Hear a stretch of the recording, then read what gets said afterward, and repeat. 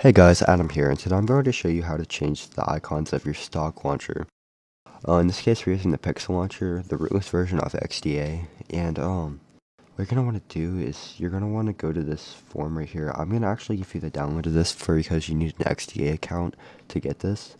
But yeah, what this allows you to do is it allows you to change like the grid size as well as apply an icon pack, or do it as an individual icon basis. Like if you want to change like just Google Chrome to a different icon or something, it's easy to do that. So the first thing you want to do is you make sure your launcher is ready by making sure the icon shape is on default, because it does not work with adaptive icons. So yeah, once you do that, you want to download it.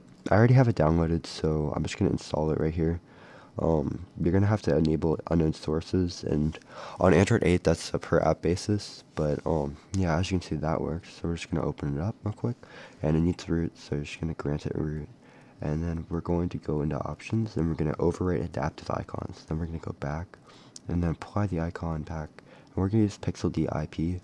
Definitely recommend checking out this icon pack. It's $1 and it's rated 4.9 stars. Has a lot of stuff, and it's updated frequently. So yeah, definitely check that out. We're gonna be applying it right here. So bam, as you can see, that just worked. If it doesn't work, you just hit reapply changes until it does work. But yeah, there we go. As you can see, all our icons are changed that are supported in the icon pack, which is a good majority of things. So yeah, there we go.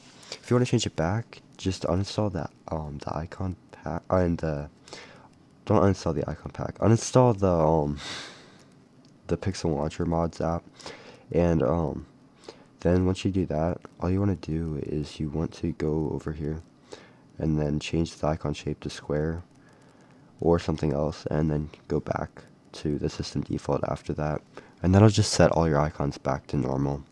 So yeah, it's pretty easy to do. If you guys need any help, just comment down below. Drop a like if this video helped you, and dislike I guess if it didn't. Thank you guys so much for watching, and have a great day.